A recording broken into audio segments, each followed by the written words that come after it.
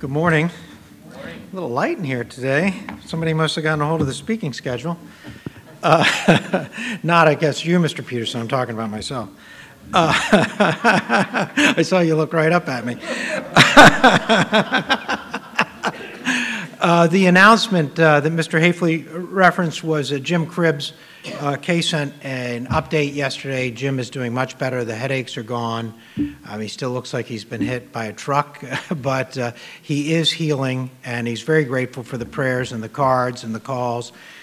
Kay did real well with her chemo this week. She's on the every other week cycle now, so she sounds real strong and looks real good. So, but please keep them in your prayers. It's a trying time, and Jim just needs to stop being such a climber, then he'll get off of ladders, What is he doing on ladders? I don't know. So, and then I was thinking about that whole logo thing, and I thought, well, I got a box of crayons, why not, right? $100, I could get a whole new box of crayons, make the logo. So I think we can all agree that the scriptures are filled with some of the most remarkable stories in all of literature, with lessons for us to contemplate. As the Apostle Paul said in 1 Corinthians 10 and verse 11, now these things happened to them as examples, and they were written for our admonition, upon whom the ends of the age have come. And truly for us, the ends of the age seem closer every day as we watch the news. To begin with today, I'd like to turn to one of these remarkable stories in the Old Testament. One that falls into my bucket. If you've heard me speak before, I have this bucket of things that make me say, how did this ever happen? And it's found in Exodus 32. If you'd like to turn there, we'll take a look at this story that makes you scratch your head and wonder, how did this happen and happen so fast? Verse 1 of Exodus 32. And I'm going to go through this story and skip through some of the verses, but I think to take the context of this, we need to really take it all in. It says, when the people saw that Moses was so long from coming down from the mountain, this is probably 37, 38 days, I don't know, somewhere, because we know he was up there for 40 days, they gathered around Aaron and said, come, make us gods who will go before us. As for this fellow Moses who brought us out of Egypt, we don't know what happened to him. Aaron answered them, Oi, take off your golden earrings from your wives, your sons, and your daughters are wearing, and bring them to me. So the people took off their earrings and brought them to Aaron. He took them, and he took what they handed him and made it into an idol, cast in the shape of a calf, fashioned it with a tool. So he worked over it a little bit. And then the people said, these are your gods, Israel, who brought you out of Egypt. And when Aaron saw this, he was appalled. No, he wasn't. He built an altar in front of the calf and announced, tomorrow there will be a feast to the Lord. So the next day, the people rose early, sacrificed burnt offerings, and presented fellowship offerings. Afterwards, they sat down to eat and to drink and got up and indulged in revelry. Then the Lord said to Moses, go down, because your people whom you brought out of Egypt have become corrupt. And they began quick to turn away from what I commanded them, and have made for themselves an idol cast in the shape of a calf. And they have bowed down to it and sacrificed to it, and have said, these are your gods, Israel, who brought you out of Egypt. And now drop down to verse 10. And God says to Moses, now leave me alone so that my anger may burn against them and that I may destroy them, and then I will make a great nation from you. And verse 11, Moses sought the favor of the Lord his God, and he said, Lord, why should your anger burn against your people, whom you brought out of Egypt, with great power and might? So they're kind of going back and forth of who has responsibility for these people. And then the Lord relented and did not bring on his people the disaster he had threatened. That's in verse 14. I'm sorry, I dropped down to verse 14. Moses turned and went down the mountain with the 2 tablets of the covenant law in his hands. They were inscribed on both sides, front and back, and the tablets were the work of God. The writing was the writing of God, engraved on the tablets. And when Joshua heard the noise of the people shouting, he said to Moses, "There is the sound of war in the camp." And Moses replied, "It's not the sound of victory, and it's not the sound of defeat. It's the sound of singing that I hear." And when Moses approached the camp and saw the calf and the dancing, his anger burned, and he threw the tablets out of his hands, breaking them into pieces at the foot of the mountain. And he took the calf the people had made and burned it in the fire, and then ground it into powder, and scattered it on the water, and made the Israelites drink it. And he said to Aaron, "What did these people do to you, that you led them in such great sin?" And Aaron answers, "Do not be angry, my Lord. You know how prone these people are to evil. They said to me, 'Make us gods that will go before us.' As for this fellow Moses, who brought us out of Egypt, we don't know. We don't know what happened to him." So I told them, "Vot, whoever has any gold, bring it, and jewelry, and take it off." And then they gave him the gold, gave me the gold, and I threw it into the fire, and poof, out comes this calf. Down to verse 30. The next day Moses said to the people, "You have committed a great sin, but now I will go up to the Lord, and perhaps I can make atonement for your sin." So Moses went back to the Lord and said, "Oh, what a great sin these people have committed. They have made themselves gods of gold, but now please forgive their sins, but if not, then blot me out of the book that you have written." And the Lord answered Moses, "Whoever has sinned against me, I will blot out of my book. Now go, lead the people to the place I spoke of, and my angel will go before you. However, when the time comes for me to punish, I will punish them for their sins." And the Lord struck the people with a plague because of what they did with the calf Aaron had made. We read this story and we say to ourselves, that's incredible. How could they possibly go so quickly from the miracles God had performed to them to return to pagan worship? When we contemplate this story, we naturally have to ask ourselves that question over and over again. How could they so quickly fall backwards after all God had done? After all, they had seen the enemy that oppressed them, Egypt, destroyed. They had crossed through a sea on dry land. They saw God bring water out of a stone. They had heard the voice of God from the top of the mountain. And further, and more interesting, how could Aaron seemingly go along allowing and participating in such foolishness? Aaron did not just throw the gold into the fire and poof, out came a calf. He participated at a certain level with these people. And all of this happens in somewhere between 30 and 40 days while Moses is up on the mountain. In a way, we must be careful of the very same thing. Each year we come home from the Feast of Tabernacles and the Festival of the Eighth Day full of this kind of spiritual energy. We imagine that the Israelites would have had after they had come through all of those miracles with God's help. Yet as soon as we get home, we find ourselves let down, that the way that they felt in Moses' absence.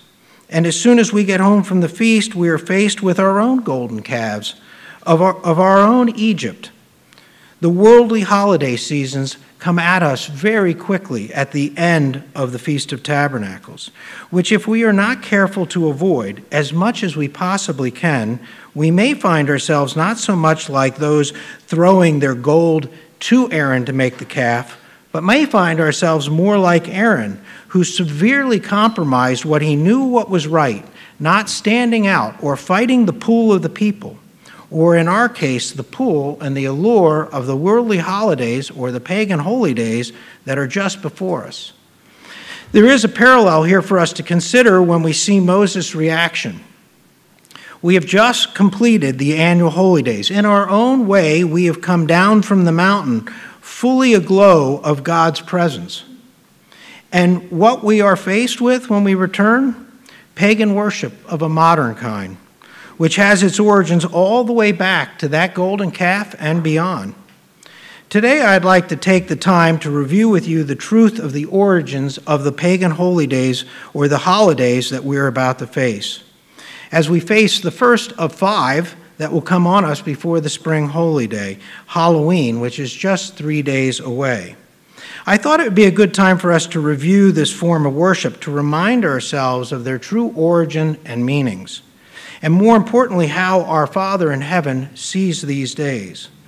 While this sermon will be a review for many that have been in the church for a long time, and will have a considerable amount of historical context so we can understand how these days developed and how they were taken over by Christianity in context, it is important for us periodically to remind ourselves of their origins, to reset into our minds where they came from and what they actually represent and how God sees them, and from whom they come, so we never approach them as Aaron did with the Israelites when he lowered his shields and formed for them a golden calf and an altar and actually instructed them to have a festival in front of it. While he may not have directly participated, he got involved, and we must not do the same. So it is that I would like to show today the connectivity of all of these holidays, beginning with Halloween and ending with Easter, and their origins, and you'll see that they have the same author that goes all the way through them. For several of these, I just went to thehistorychannel.com to get the origins, and they are interesting, as I said, and you'll see a lot of commonality in here.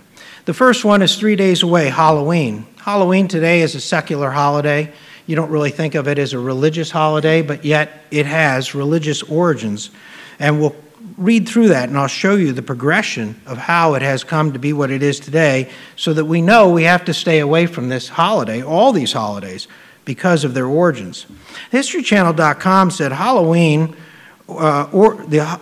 origins date back to the ancient Celtic festival of Samhain.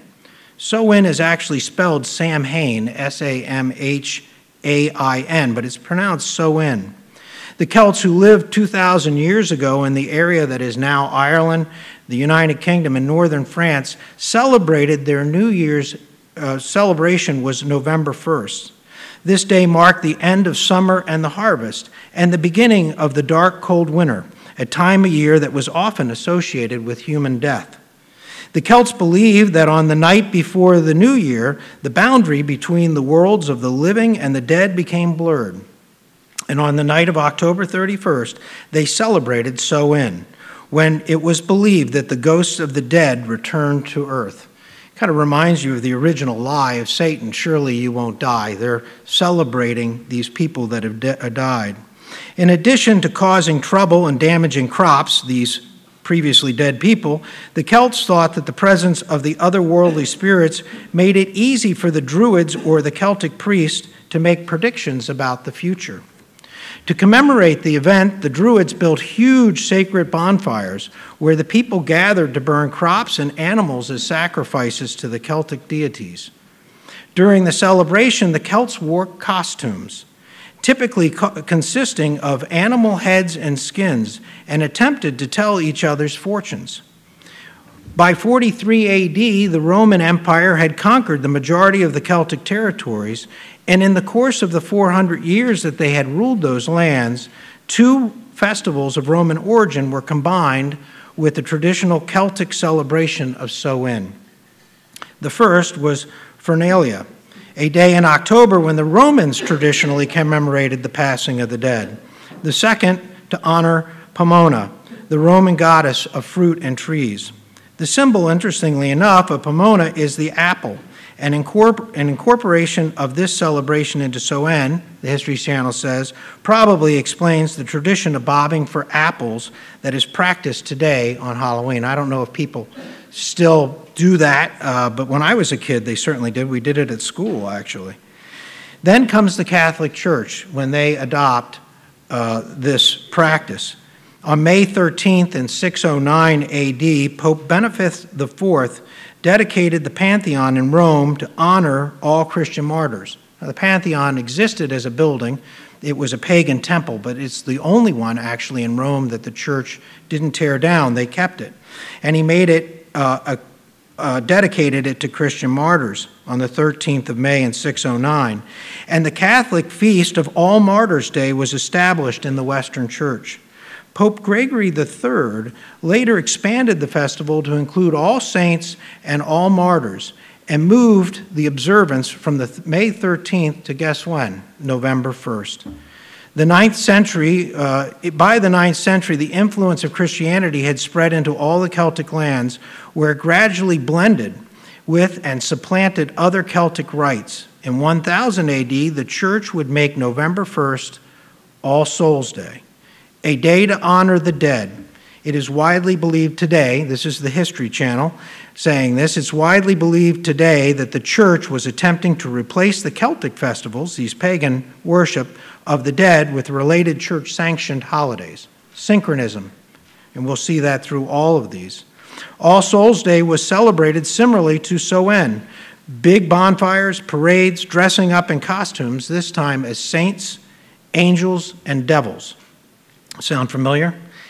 The All Saints' Day celebration was also called All Hallows and All Hallow Mass. And the night before it, the traditional night of Samhain in the Celtic religion, began to be called All Hallows' Eve and eventually Halloween. The celebration of this holiday in America is rather interesting, and I'll just touch on it for a minute. Celebration of Halloween was extremely limited in colonial New England because of the rigid Protestant belief system there. Halloween was much more common in Maryland and the southern states. And that makes perfect sense because those were the Catholic states. Maryland was created as a Catholic colony for Catholics trying to get out of England and Bloody Mary. It wasn't until the second half of the 19th century that when America was flooded with new immigrants, unfortunately my ancestors, the millions of Irish fleeing the potato famine, that helped popularize the celebration of Halloween nationally.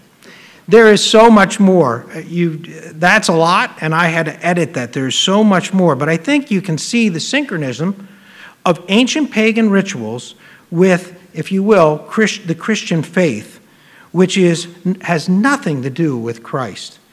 Turn with me to John chapter 3. John chapter 3 and verse 19.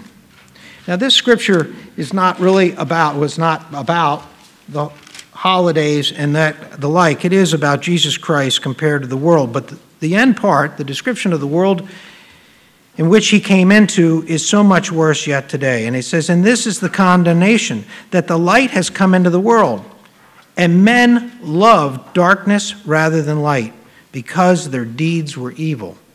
These days that we'll look at today, in God's eyes, are evil.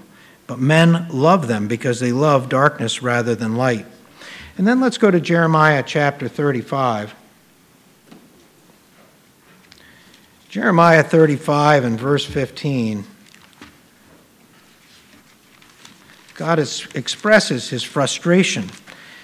It says, I've sent to you all my servants and prophets, rising up early and sending them to you, saying, turn now every one from his evil ways. That includes all of these pagan rituals. Amend your doing, and do not go after other gods to serve them. Then you will dwell in the land which I give you and your fathers. What does it say next, though? But you have not inclined your ear, nor obeyed me. If we're involved in any way with any of these days, that is what God is saying to us. And Aaron did the same, but you have not inclined your ear, nor obeyed me. We see the same disregard for God when it comes as we move forward to the next holiday, Christmas, or Christmas, the celebration of the birth of Jesus Christ in Christianity. We know from the scriptures that we can prove using the 8th course of the Levites in 1 Chronicles 24, that is the course of Abijah, and we couple it with the foretelling of Christ's birth to Zechariah in Luke chapter 1, that we can calculate that Christ was born somewhere between the very late part of August and the very early part of October, just depending on the full length of Mary's gestation. So we know that it was not in December in any way. So how do we get to this false golden calf, this teaching and this false worship? How did this happen? How did this become part of our world? Well, again, from the History Channel, they explain what happened. It says, in the middle of the winter, that is, has long been a time of celebration around the world. Centuries before the arrival of the man called Jesus, early Europeans celebrated light and birth in the darkest days of winter. Many people rejoiced during the winter solstice, when the worst of winter was behind them and they could look forward to longer days and extended hours of sunlight. In Scandinavia, the Norse celebrated a pagan festival called Yule on December 21st, the winter solstice. And they carried that all the way through January.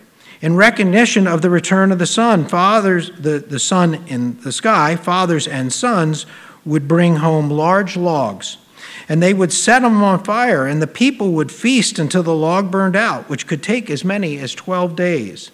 The Norse believed that each spark from the fire represented a new pig or calf that would be born during the coming year. At the end of December was a perfect time for this celebration in most of the areas of Europe. At that time of year, most of the cattle were slaughtered so they would not have to be fed during the long winter. For many, it was the only time of year when they had a supply of fresh meat. In addition, most wine and beer made during the year was finally fermented and ready for drinking. In Germany, another part of Europe, people honored the pagan god Odin during the midwinter holiday. Germans were terrified of Odin, as they believed that he made nocturnal flights through the sky to observe his people, and then decided who would prosper and who would perish. Because of his presence, many German people chose never to go outside all winter. In Rome, it was even worse. In Rome, where winters were not as harsh as those in the farther north, Saturnalia, a holiday to honor the god Saturn and the god of agriculture, was celebrated. Beginning in the week leading into the winter solstice and continuing for a full month, Saturnalia was a hedonistic time when food and drink were plentiful and normal Roman society or social order was turned upside down. For a month, slaves became masters and peasants were in command of the city. Businesses and schools were closed so that everyone could enjoy the fun. In the 4th century, the Catholic Church officials decided to institute the birth of Jesus as a holiday. Unfortunately, the Bible does not mention, this is the History Channel, does not mention the date of his birth. A fact that Puritans later pointed out in order to deny the legitimacy of Christmas and the celebration. Pope Julius I chose December 25th.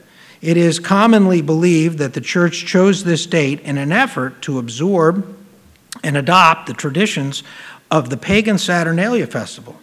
First called the Feast of Nativity, the custom spread to Egypt by 432 and to England by the end of the 6th century. By the end of the 8th century, the celebration of Christmas had spread all the way to Scandinavia. By holding Christmas at the same time as the winter solstice festivals, church leaders increased the chances of that Christmas would be popularly embraced, but gave up the ability to dictate how it would be celebrated. By the Middle Ages, Christianity had, for the most part, replaced all pagan worship, at least in Europe. On Christmas, believers, it was celebrated totally different than the way you would recognize it today. And New York City actually historically gets their police department because of the Christmas riots. On Christmas, believers attended church, then celebrated in a drunken carnival-like atmosphere similar to Mardi Gras.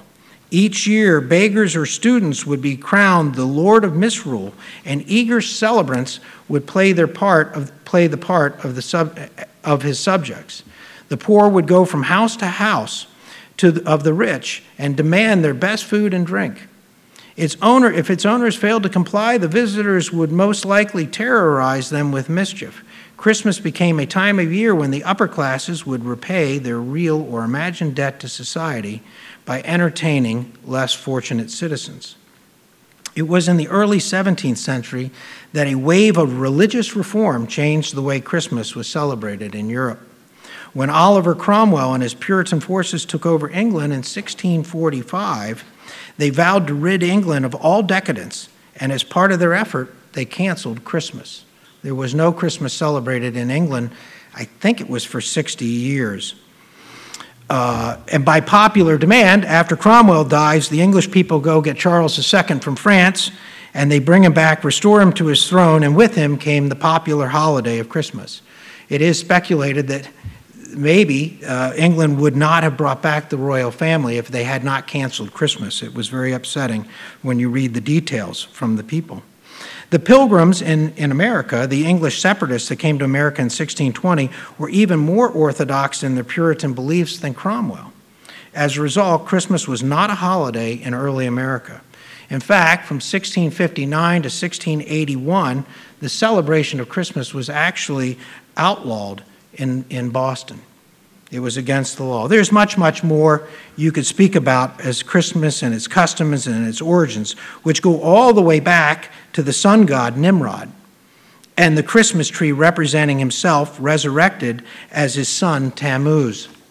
While modern history, as we saw, we can foot back through documented history, some of that very ancient history, such as the relationship of Nimrod and the ancient pagan worships, cannot be proved without a doubt because we just don't have that kind of historical documentation. But it is clear to me without a doubt that it does go all the way back, and these habits and these traits go all the way back in history. And what does God say about our relationship with such pagan worship? I mean, they've changed it to make it about God. What does he say? What does he tell us to do about such things? Leviticus 18,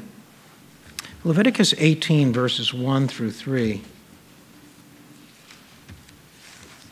18, verse 1. Leviticus 18, in verse 1. The Lord said to Moses, speak to the Israelites and say to them, I am the Lord your God. You must not do as they do in Egypt, where you used to live. There is a message for us. We've all come out of our own Egypt, a type of Egypt. We must not do as they do with Christmas and Christmas parties at work and anything that gets anywhere near these holidays. We must stay away from them. God goes on to say, and you must not do as they do in the land of Canaan, where I am bringing you. Do not follow their practices. And again in Deuteronomy chapter 12 and verse 30. Deuteronomy chapter 12 and verse 30. We're warned to take heed to yourself that you are not ensnared to follow them after they are destroyed before you, that you do not inquire after their gods, saying, how did these nations serve their gods? I will do likewise. You shall not worship the Lord your God in that way, for every abomination to the Lord which he hates they have done to their gods. For they burn even their sons and daughters in the fire to their gods. Whatever I command you to do, observe it, and you shall not add or take away from it. God has given us his holy days. He's given us the plan. He's given us his Holy Spirit to understand it. This celebration has nothing to do with the birth of Christ, which we're not commanded to observe either. It's an abomination to God. Christmas, all of its pretty lights, all of its nice music, all of its attributes are an abomination to God. The next holiday we come along, I'm not going to go into the superstitions, is New Year's Day, which follows Christmas. But it is replete as well with the celebration of pagan worship. And then we get to one of the worst, the second to the, well, I don't know if you can name them, one's better or worse than the other, but Valentine's Day, which happens in February, because it's made out to be love, and it's made out to be something that it is not. And today you would not know that it was even a church holiday, because churches don't celebrate it the way they once did. But they did adapt it, and we'll take a look at that. It says, while some believe that Valentine's Day is a celebration is celebrated in the middle of February to commemorate the anniversary of Valentine's death or burial, and it is interesting to read about him. He may have been a member of the Church of God. It's not clear, but he is sacrificed in the Colosseum to lions. And when you read about how now some 200 years later they adapted, you can't really tell, but it makes you wonder when you read about Valentine. If it's true, he would be appalled. And his burial, which probably occurred at around AD 270.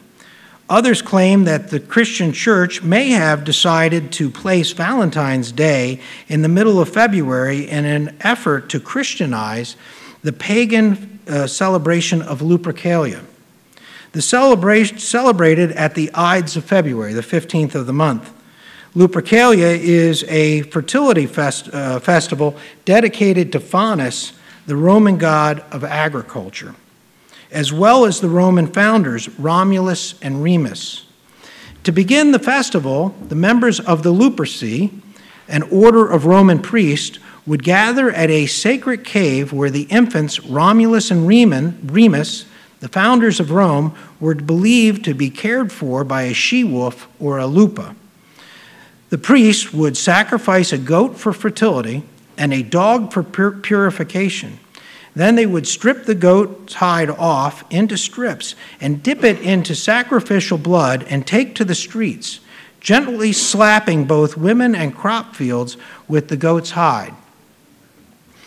Far from being fearful, Roman women welcomed the touch of the hides because it was believed it made them more fertile in the coming year. Later in the day, according to legend, I don't think they can support this, all the young women in the city would place their names in a big urn, and the city bachelors would each choose a name and become paired with that young woman for the year ahead. They go on to say these matches often ended in marriage. I don't know how they know that. Lupercalia survived the initial rise of Christianity, but was eventually outlawed as it was deemed unchristian. At the end of the 5th century, Pope Gelasius declared February 14th Valentine's Day, and it was not until much later, however, that the day became definitely associated with love. It was during the Middle Ages it was commonly believed in France and England that February 14th was the beginning of the birds' mating season, which added to the idea that the middle of Valentine's Day should be a day of romance. So they go from this Lupercalia, and they created in the name of this martyr, this man that was killed, Valentine, in the Colosseum. How does God feel about this kind of behavior and this kind of lustful love? Turn with me to Numbers chapter 25. Numbers chapter 25, while this is not a celebration of Lupercalia, it has similar overtones. Numbers chapter 25 and verse 1. While Israel was staying in Shittim, the men began to indulge in sexual immorality with Moabite women, who invited them to their sacrifices to their God. The people ate the sacrificial meals and bowed down before these gods. So Israel yoked themselves to Baal Peor, and the Lord's anger burned against them. Celebrating these days, or having anything to do with them, would be the same. It would be as if we were yoking ourselves to Baal Peor, because that is what these days represent, pagan worship. Verse 4, the Lord said to Moses, "Take the leaders of these people, kill them, and expose them in broad daylight before the Lord. Lay their bodies out so they swell in the sun before me. They disgust me. So that the Lord's fierce anger may turn away from Israel." So Moses said to the Israelites judges, "Each of you must put to death those of your people who have yoked themselves to Baal Peor." Is love important to God? Absolutely. Did God command or approve such festivals which point back to this very same behavior we just read in Numbers 25? Absolutely not. We must stay away from these holidays. Just look at the anger God had here when he said, "Kill them and expose them in broad daylight before me." Or what he told Moses concerning the golden calf. When the time comes for me to punish, I will punish them for their sins. God hates these festivals, and as such, we must keep our distance from them. All these festivals have the same origin, the same creator, which is why it is so important to look at them collectively as we are today, so we can see that distinct thread that sews them all together. What makes this worse, what makes the next one worst of all of them, is that it goes so far as to mock and diminish the greatest act God has had with his Son, Jesus Christ, for all of us. The life of his Son sacrificed for our sins. And Easter takes and mocks that. I took some of this from a split sermon I believe Mike Willey did a number of years ago. He did a really nice job on this subject, so I took some of his notes from that and some other historical reading I've done. But since Easter did not come from the Bible, the question is, where did it originate? Vine's expository tells us that the term Easter is not even of Christian origin. It is another form of the name Astarte, one of the titles of the Chaldean goddesses, the Queen of Heaven. The Nelson's Bible Dictionary tells us that Easter was originally a pagan festival honoring Yoster, a Germanic goddess of light and spring. At the time of the vernal equinox, sacrifices were offered to her in her honor. Even to this day, the equinox is one of the holiest days in the year for the pagan religions, and that would include the Catholic Church. They celebrate the equinox, or they manage the time for Easter from the equinox. Fertility goddesses have been around since time immemorial. Only the names have changed slightly. They have been called Ishtar, Astarte, Ashtoreth, Estar, and of course the most familiar of all, Aphrodite. All these are considered virtually the same goddess due to the similarity in their names, their festivals, and their mythology. In fact, when it comes to the mythology, it's amazing how similar they are. They vary only slightly between the cultures, but basically they have the very same theme. The Babylonian mythology goes like this. Ishtar, the goddess of fertility that supposedly brings forth all life on the earth, is married to Tammuz. I think it's kind of interesting. She's married to a god who has the name of Nimrod's son. Tammuz dies while hunting wild boar. Ishtar is so grief-stricken that she follows him into the underworld, a land of no return. In her absence, the earth is deprived of fertility. Crops won't grow, animals won't mate, life is in danger of coming to an end. With Ishtar gone, winter now dominates the world. The superior god A, which is spelled capital E lowercase a, and is a god of wisdom, is moved by the grief of Ishtar, feels for Tammuz, and gives her a special potion, which she sprinkles on Tammuz and gives him the power to return to the light of the earth, but only for 6 months. For the other 6 months, she has to return to the underworld, where Ishtar naturally follows him, and winter sets in for another 6 months. From the Phoenicians and the Syrians, we get Adon and Astarte. From the Greeks, we get Adonis and Aphrodite. The stories are basically the same. The only thing that changes is their names. The spring was a time of great celebration for the pagan religions. They held spring festivals in honor of their gods, lit bonfires, chanted and danced, and made sacrifices as they celebrated the triumph of spring over winter. The New Catholic Encyclopedia confesses that most Easter traditions originated from ancient rites connected to the spring and fertility, and are all relics of the pagan past. You'll get little argument that the day itself has pagan roots, but what about some of the bizarre customs that are associated with it? The most recognizable of those would have to be Easter eggs, the brightly colored eggs that people put out on Easter. The egg was a sacred symbol among the Babylonians. They believed an egg of wondrous size fell from the heavens into the Euphrates River, and from this marvelous egg the god Astarte, or Easter, was hatched, and so the egg became associated with her. The Encyclopedia Britannica says the concept of eggs as a symbol of fertility and renewed life goes all the way back to ancient Egypt and the Persians, who also had the custom of coloring and eating eggs during the spring festivals. The Easter bunny, as it is called, would have to be the next most recognizable symbol. But actually, it was a hare, not a rabbit. And some of the pagan cultures associated the hare with the moon, giving it special reverence during the spring equinox. The story is that the hare was once a bird that Yoster, that's the goddess Yoster, changed into a four-footed creature, once again making it closely associated with her, and the symbol of fertility for obvious reasons of the reproductive rights of a hare. And so how about for early Christians?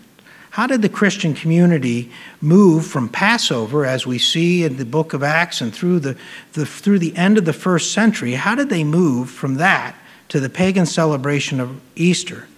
It's not abundantly clear exactly when it happened. It's not like the others where a pope dictated and said, on this date, this is what we're going to do. It seems to have happened in the 2nd century when the curtain drops and John dies and Timothy is on place. Somewhere in the 2nd century, this seems to happen.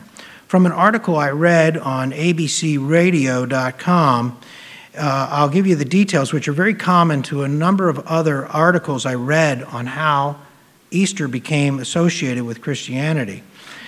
Following the advent of Christianity, they say the Easter period became associated with the resurrection of Christ. In the first couple centuries after Jesus' life, feast days in the new Christian church were attached to old pagan festivals. This is from a Professor Cusack. He goes on to say, spring festivals with the theme of new life and relief from the cold winter became connected explicitly to Jesus having conquered death and being resurrected after his crucifixion. What we do know is that in 325 AD, the first church council, the Council of Nicaea, determined that Easter should fall on the Sunday following the first full moon after the spring equinox. So when the curtain rises in 325, we know Easter exists. You also know, if you do enough study on it, that there was a big argument even about Easter at the time. By the time you get to about 400, Passover is no longer recognized within the Christian community. It's interesting to consider that almost immediately in the 2nd century, Satan moved heretics to take away the most meaningful symbol that God has left us. Passover, the taking of the bread and the wine, the humbling of ourselves, washing the feet of others, and replaced them with Easter bunnies and colored eggs. 2 Corinthians 6, chapter 14.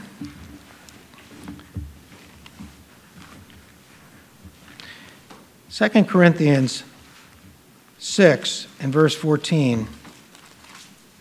Paul was speaking about unbelievers and the culture in the world he was in, or at least the church in Corinth was in, but it became so much more true 100 years later and down through history for the church of God. He says in verse 14, "Do not be bound together with unbelievers. For what partnership have righteousness and lawlessness? Or what fellowship has light with darkness? Or what harmony has Christ with Baal? Or what has a believer in common with unbelievers?" Jeremiah were told not to learn the way of the heathen.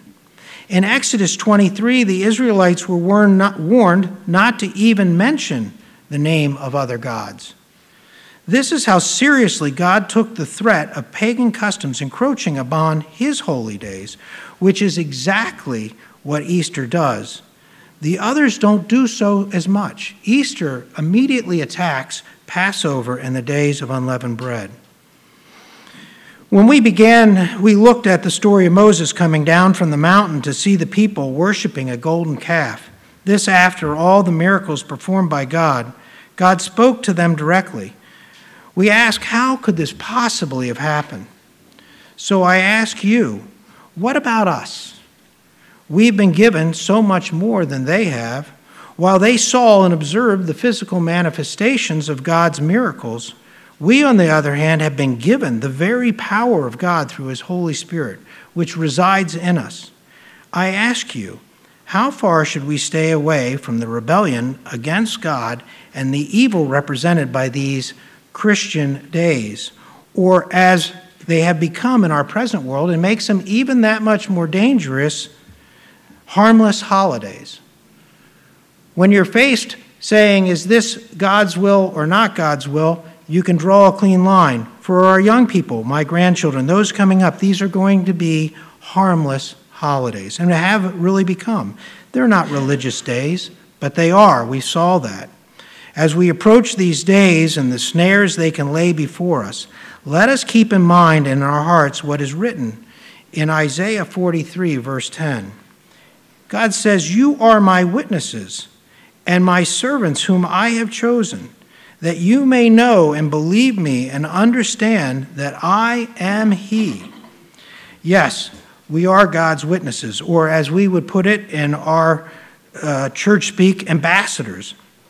That is, representatives, and as such we must stand in the gap and not get anywhere near these golden calves, as Aaron did, who knew better, but participated at some level with the Israelites in the making and the worship of that golden calf. As we approach these days and their celebrations, which, as we saw, are rooted in pagan worship of foreign gods, which our God, the true God, forbids his people to be associated with, we must keep in mind what God told Moses concerning the worship of the golden calf. When the time comes for me to punish, I will punish them for their sins. God takes this very seriously, and as his ambassadors, we must recognize what these days are and from whom they come, and we must not get anywhere close to them in any way, any form, or any fashion.